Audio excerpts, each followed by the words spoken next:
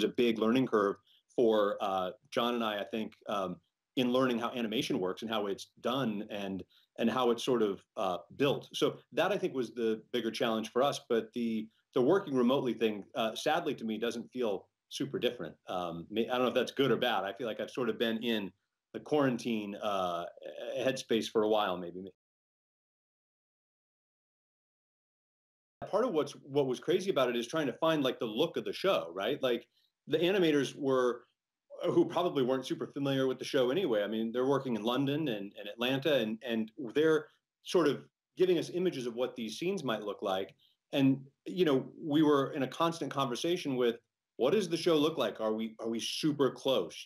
Is it are the frames all kind of dirty with drifting glass and windows moving in front of the frame? Like, where do you put the camera? Or how can you part of what was exciting about it was trying to figure out, well, what couldn't we do if we were really shooting this? Like, we have a scene that involves a helicopter and an escape.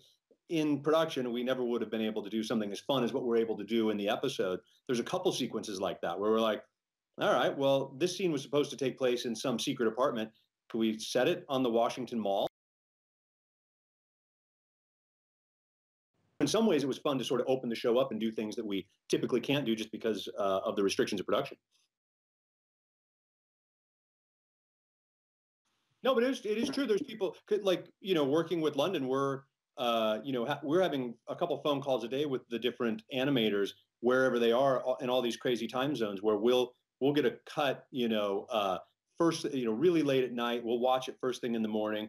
We'll sort of have whatever our notes are, then hop on a quick conversation. And so while one team is sleeping, the other is watching or working on the animation and vice versa. And so it really has been a sort of 24-hour process where around the clock, people have been chipping away at it in all kinds of versions, whether it's the actors, recording their dialogue wherever they are,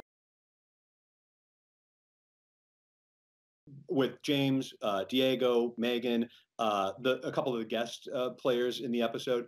It's literally like Jon and I sitting there. They're sending out, their first pass of it, and Jon and I are sitting on a Zoom call, Googling Diego, looking at different photos, going, well, wait a minute, is his hair sort of like this? I think the bridge of his nose may be a little bit different. So we're sort of deconstructing what all the actors look like, and everyone's chiming in, from the editors to Jon and I to the animators. And so we had a number of passes where each day we would look at a character and sort of note it and try to find what the essence of that character looked like. And not only doing that, but also trying to do it in a way that felt like a graphic novel, that felt like the animated cartoon version of the show.